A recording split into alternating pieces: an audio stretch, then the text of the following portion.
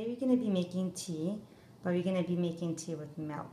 So I have 2% milk here. I have 1 cup of milk, and if you're going to make, you have a lot of friends over or making more people, of course you can have 2 cups, 3 cups of milk, and that's what I have too. And I have a 1/2 cup of water here. So I have a 1/2 cup of boiled water, and then I got 1 tea bag, which is I use this kind of tea.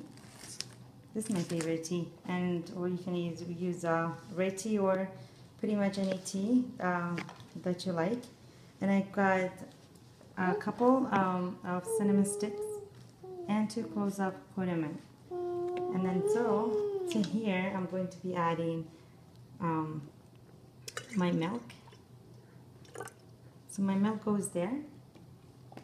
I'm going to put on the stove. When my water and milk comes to the boil, I'm going to be adding my tea and my ingredients. My water and milk is coming to the boil.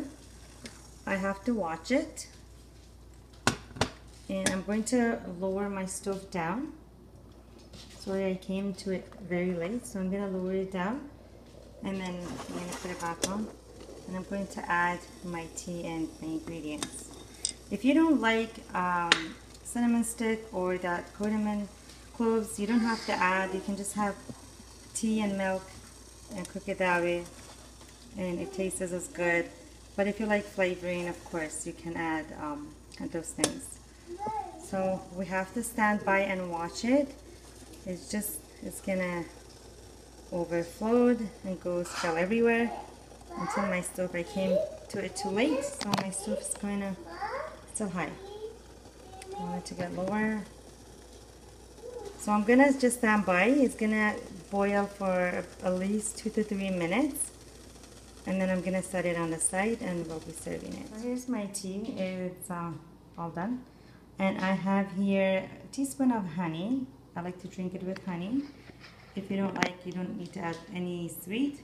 Or sometimes I add sugar to my my teapot. So while my milk and water tea is cooking, I add sugar to it. So it cooks together. You don't have to add sugar or honey later. But some people don't like sweet at all, so that's why I didn't put any sweet. So I'm just gonna pour, and that's how it looks.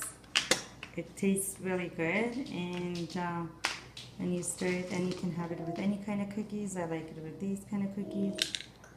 And I really hope you enjoy making it and drinking it, and you will like it. Try it out. Okay, thanks for watching.